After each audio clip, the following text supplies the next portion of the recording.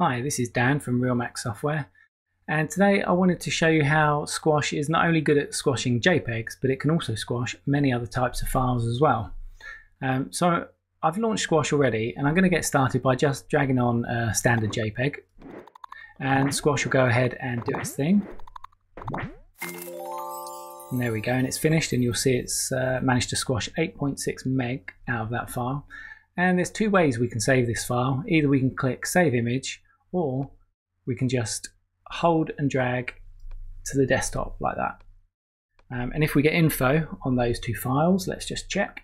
You'll see the original is 10.6 megs and the squashed file is 1.9 meg. So that's a pretty good saving there. Right. Anyway, so I've got some other types of files here. So I've got a RAW file, a PSD, a TIFF, and a PNG.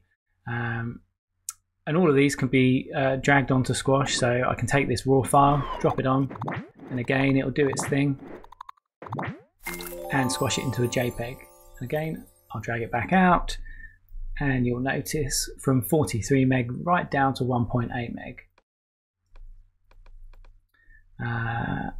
And we obviously don't need to do these files one by one, so I'll show you these two. We'll just drag on a couple of images, drop them here. So we've got one Photoshop file and one TIFF file. There we go, and it's managed, those combined, it's managed to squash 193 megs out of them. So we'll drag them to the desktop again, and there they are. Now with PNGs, you can obviously compress the PNG to make it a smaller PNG, but I often find I don't want to send large PNGs around because this little screenshot is 11 megs on its own, which is a lot, especially if you just want to share it in Slack or on Twitter or something.